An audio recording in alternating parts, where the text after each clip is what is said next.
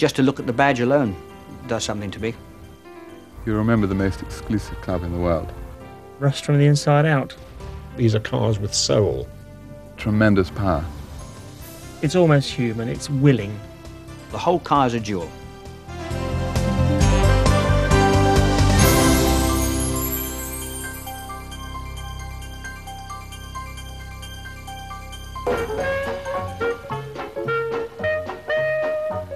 The beginnings of the Alfa story are about as unpromising as it's possible to be. The company actually started life, it wasn't even called Alfa, it was called SAID for the Italian Darracq Automobile Company. The company was on the verge of bankruptcy. Darracq was actually bought out by the Italian co-directors of the company. They renamed the company the Lombardy Automobile Factory, which the initials of which in Italian are ALFA. And the story really began when they recruited Giuseppe Morosi, a surveyor turned automobile engineer, to actually design some new cars for them. Morosi's designs put the company on a sound commercial footing, and it was beginning to do rather well until the outbreak of the First World War, when the car market disappeared virtually overnight. Cars and car parts which had been produced ready for assembly were simply locked away in the warehouses, and the company really stared bankruptcy in the face. Until one of the major financial shareholders, the Banca di Sconto, introduced Alfa to Romeo in the person of Nicola Romeo, a mining engineer and another entrepreneur who was doing very well out of Italian government army contracts. He took over the Alfa factories, switched them to war production, and expanded the output of the company 24-fold. He was caught in turn by the end of the First World War and the disappearance of these markets that had provided their salvation, so that all he could do in the short term, although he was no car enthusiast himself, he could see the commercial value of all the pre-war parts that lay in the workshops, and he organised the workforce to assemble these into cars which could be sold. Another famous name who joined Alfa at about this time was Enzo Ferrari, who was then a very, very keen racing driver. Ferrari's main value was that he knew Vittorio Jano, a racing car engineer and designer who then worked for the all-conquering Fiat racing team in Turin. And Jano came to Milan to head up the new Alfa Romeo racing development. The result of that collaboration was the Alfa Romeo P2, which was the first Alfa Grand Prix racing car to be successful. Jano's main contribution to Alfa history, starting with the P2, was in the engine he designed. That engine in the P2 gave Alfa 2 World Championship winning seasons. It also provided the inspiration for a series of production cars, because the other half of Nicola Romeo's interest in cars was to provide income for the company. Jano produced a single overhead camshaft version, very, very much detuned, cut down to 6 cylinders instead of 8, and this produced the 1500, the first of a series of immortal sports cars that people think as perhaps the most classic Alfas of all.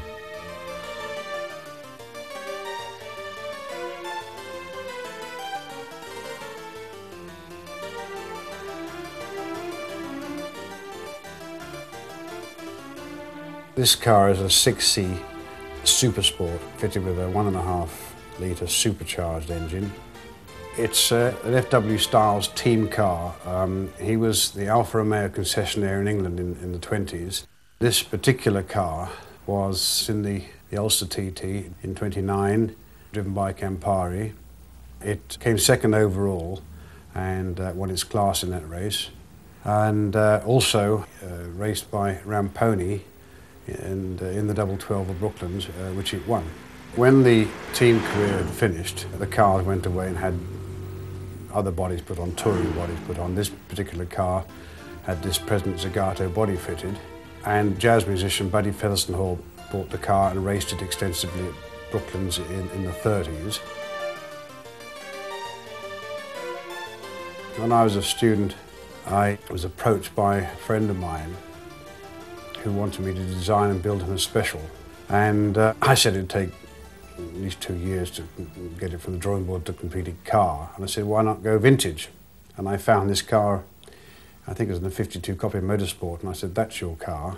Well, when we went to see the car, I could hear this car coming all the way down the road, and the sound of the blower, and oh, it's gorgeous. And he turned around the corner, and there it was. I just fell in love with it. And I inspected it for Hansing, this Chinese friend of mine, and he bought it. It took me 2 years to persuade Hansing to sell me the car, and eventually he capitulated, and that was 32 years ago. It's a delightful car to drive. It's not an easy car if you don't know it. The gearbox is a little bit difficult. You have to double the clutch up and down. It's very light. There's a lot of movement. The whole car is moving, yet it feels, yet it's taut. It's difficult to explain. And you've got the lovely sound from the engine and the blower. The whole car talks to you. A car with this sort of history is a lot of fun to own. You think, my God, Campari was sitting behind this wheel once.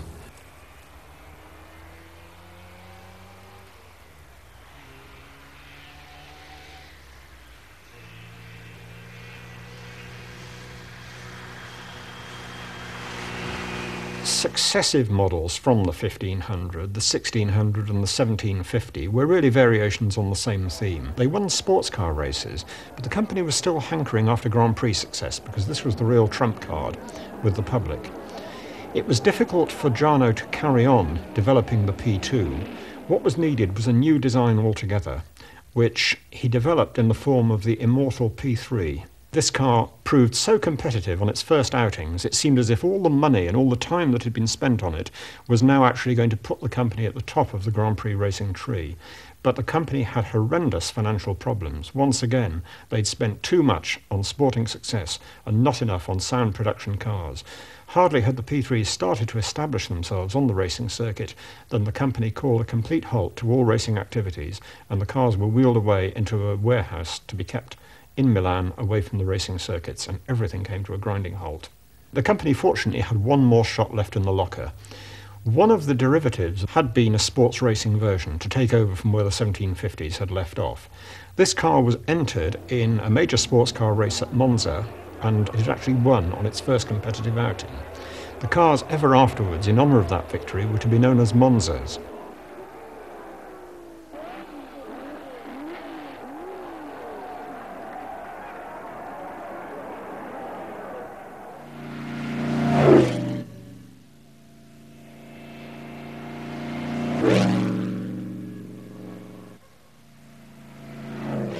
This car is an Alfa Romeo Monza. The car was bought in 1933 by an Englishman. He was a privateer. You could buy it direct from the factory then, worth £1,600, which was a lot of money. And it was immediately raced throughout the circuits in Great Britain and Ireland and in Europe. Tremendous success it was. There were only about that time 10 original Monzas.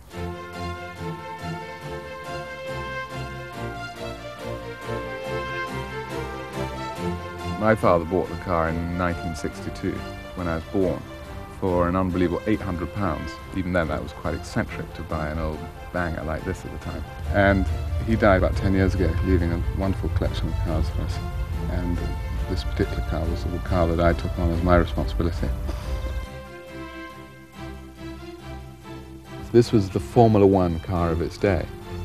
Things are different now, because your F1 car, all it does is stay on the racetrack. F1 cars then would do your road races as well as your track races. You had to be a versatile car and a versatile driver. It's very fast depending on your drive ratio, how you set it up. In fact, it can go 140 miles an hour, which is not bad for a car of that age. It has a big fuel tank, 130 litres. I stop filling it up when it gets to 50 quid. But if I filled it up to the top, you can go 400 miles.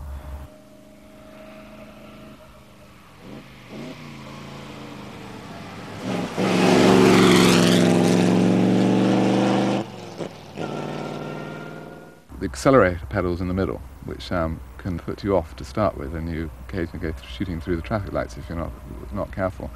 It's got a crash gearbox, and once you handle all these little quirks about it, it is as smooth as butter.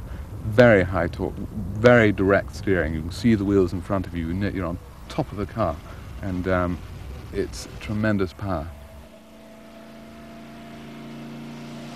I'll push it out of the garage, I'll drive it to the racetrack, I'll take the wings off, I'll thrash around, hurl it as hard as I can around the track, and then at the end of the day I'll drive it home. And you know, there are very few thoroughbreds you can actually do that with. It's the most fantastic car to own, because you remember the most exclusive club in the world. It's there are only 6 really original ones around. A lot of these fantastic, wealthy car collectors would give their eye teeth to have a Monza.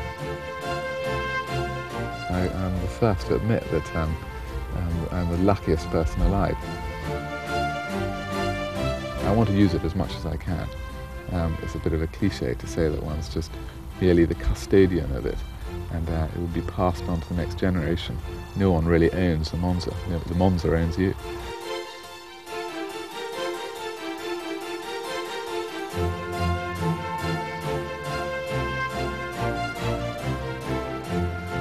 The thing that really kept Alfa Romeo going during the remainder of the 30s was, in fact, a dictator, Benito Mussolini, the leader of Italy's fascist government.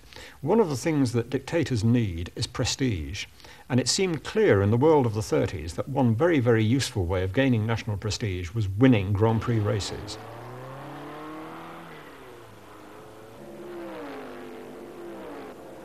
The government, in effect, became a major shareholder, pumped more and more money into the company, and changed its priorities completely.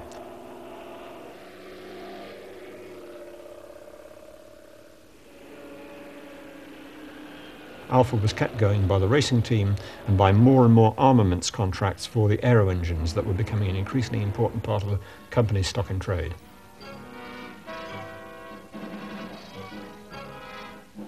Of course, Alfa's aero engine production was to make the company a priority target once war actually did break out. And by the time that war was over, the company's factories were literally in ruins. By the end of the war, the intention was to move into the mass market to an extent far greater than they'd managed to do before the war.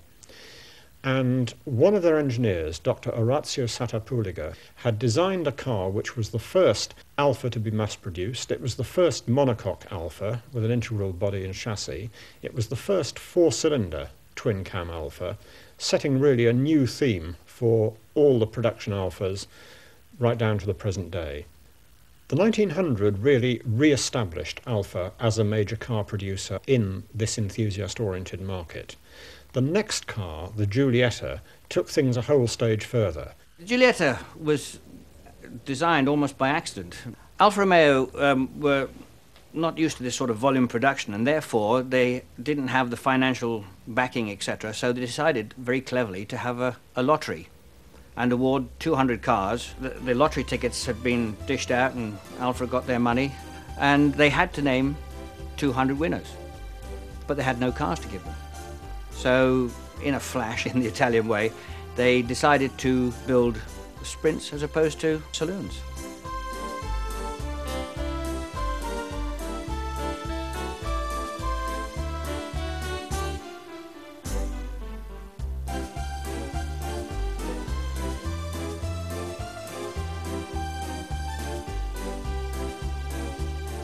And this one in particular is a lightweight 1957 Giulietta Sprint, which is quite rare, and I think they only made 750. I've had the car since 1969-70. It was my normal road car, and then I had a bit of an engine problem and put it in storage when I went abroad, and about 1986 or so, I decided to have it restored.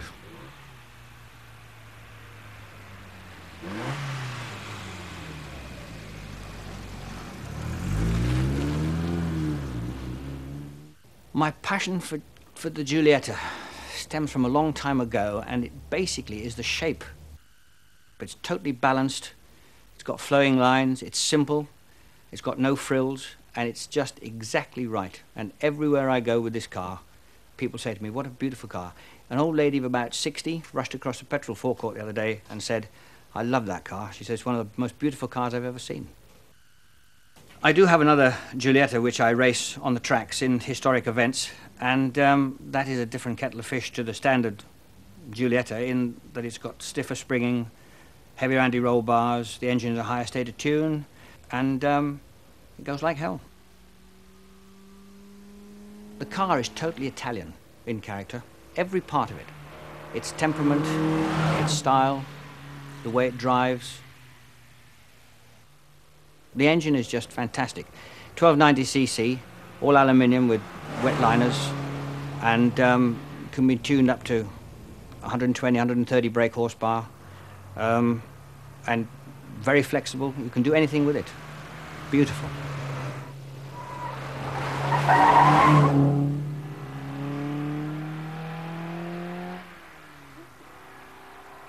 It's a little jewel. The whole car is a jewel.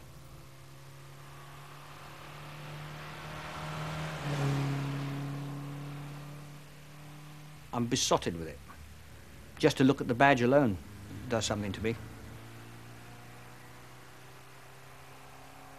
Whenever you look at Alfa Romeo marketing, you find obviously the sporting characteristics emphasised, but also the technology. It's acknowledged that if you bought an Alfa Romeo, you didn't just buy a car that had sporting pretensions or indeed sporting character, but a car that was well engineered. And in their brochures and general marketing, you do find pictures of the engines, of the suspension, an acknowledgement that a buyer of that car would enjoy understanding how it worked, what it did, rather than just enjoying what it looked like.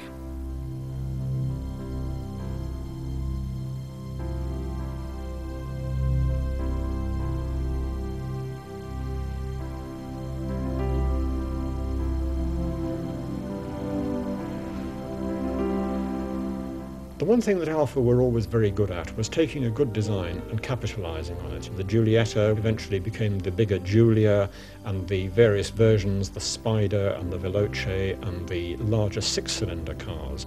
These really established a golden age for production Alfas, where people could buy a car with an almost unique combination of character and performance and looks. The Italian government was undoubtedly delighted with the success of its protégé, but a new political factor began to enter its dealings with Alfa Romeo during the late 1960s, when it began to see Alfa as a possible solution to a problem of increasing unemployment and unrest in the south of the country. And it was decided that a completely new car should be produced to enter a part of the market that Alfa hadn't been involved with. It was to be produced in Naples rather than Milan, where all previous Alfa production had been concentrated. So that the Alfa Sud owes its name because it was a product of Alfa South, Alfa Sud in Italian. They built the factory at Pomilaga in the south and basically employed the peasants from the fields to build them. Part of the problem with the workforce was that, having worked in fields on farms, they were used to a 3-day week, and obviously Alfas and the government wanted them to work 5. The end result was that the factory never worked at anything approaching full capacity, and that blighted the commercial viability of the project, even with government money behind it. I first became interested in Alfa Suds when I became an apprentice back in 1979 at Thompson & Taylor's, who were the original importer of Alfas in the 60s, and having worked on them and spent lots of time around them, it took less than a year for me to have one. My first Sud was a little red 1200 Ti N-Reg, which I owned in total for 10 days, 7 of which I spent fixing it. And on the 3rd day of ownership, I hit a very fast Opel Ascona in it, head on, put my girlfriend in hospital and broke my wrist. This didn't put me off because, well, I've had another 31 since then.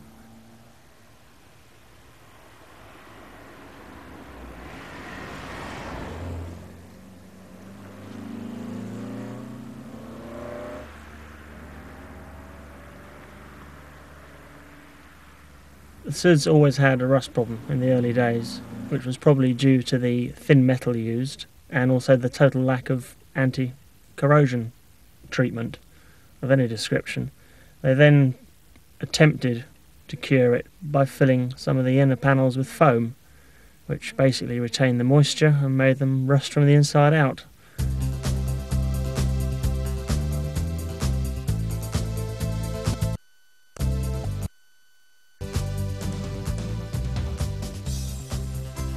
The rust in the Suds that I've owned is usually cosmetic, but I did have a back window fall out of one, or a side back window fall out of one on the motorway, coming back from my father-in-law's with my mother-in-law and the same girlfriend I nearly killed.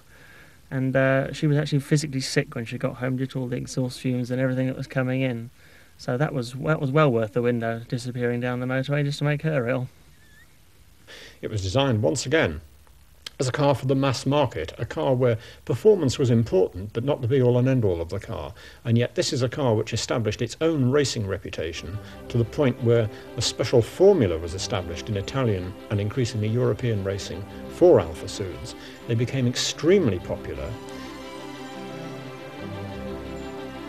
A combination of qualities that make the Alfa Sud such a great car. Well, it's not the bodywork, that's for sure. Are the engine, gearbox, suspension. You feel attached to it all when you've got hold of the steering wheel. It's giving you information all the time. It's almost human, it's willing. You know, if you had a Golf GTI, it's very nice, it's well made, it sits outside, it doesn't rust. It's boring. The Sud has got lots of things going for it, you know. If you've gone a long journey, you get there, you give it a little pat, you know, you just get out your Golf and shut the door and walk away, wouldn't you? It's got real character. My journey to work in the morning would be deadly dull if I didn't have this. I take the wife's Uno sometimes and I think, God, I wish I brought the Sud. By the 1980s, it was clear that the company could no longer carry on its own account. Fiat, who had by then taken over the rest of the Italian car industry, was seen as the most logical buyer. Here's a company that survived 2 world wars, 3 cash crises, 2 changes of ownership, and the eventual elimination of the dictatorship that kept it going during the 1930s. And yet it looks, on the face of it, as if the Fiat takeover may well be the best thing that could have happened for Alfa Romeo.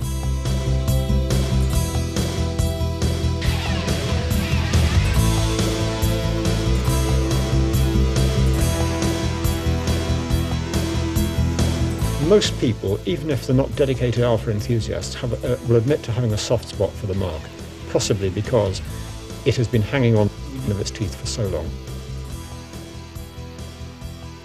Alfa Romeos tended to be works of art as opposed to racing tools.